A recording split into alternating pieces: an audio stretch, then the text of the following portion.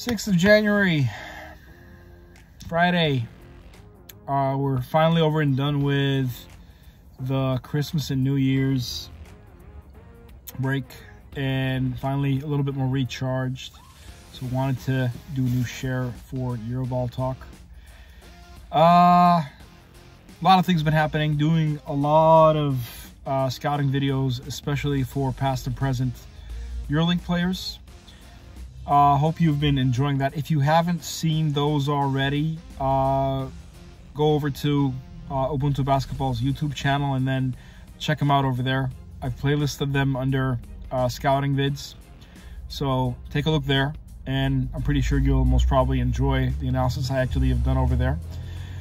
I've been pondering on whether or not to really continue on with Euroball Talk, really, to be honest, because with all the scouting videos and the fact that I've been focusing so much more on the Euroleague and the players over there, I'm thinking about continuing on the scouting videos, therefore, and maybe including also potential targeted players from other European leagues that can potentially be among the incoming transfers, or even maybe even keeping it even wider of a net and looking at let's say potential Euroleague pickups in general. So definitely thinking about that. But today I wanted to also kind of like dig in a little bit more on this.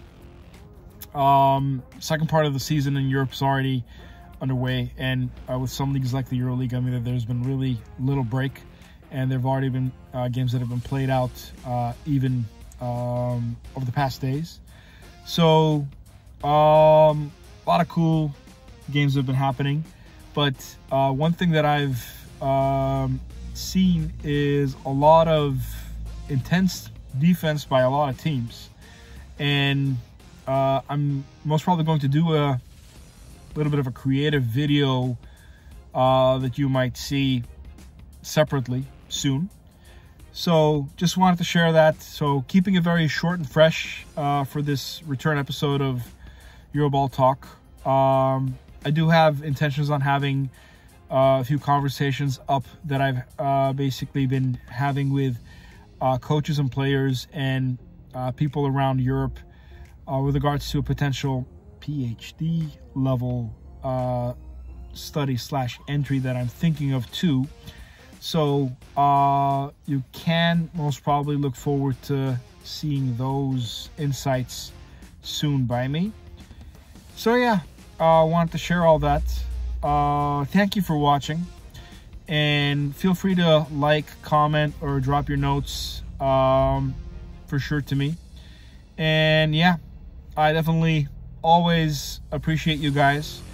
Very, very close to hitting 1,200 subscribers as well on YouTube. So if you haven't subscribed already, please do so.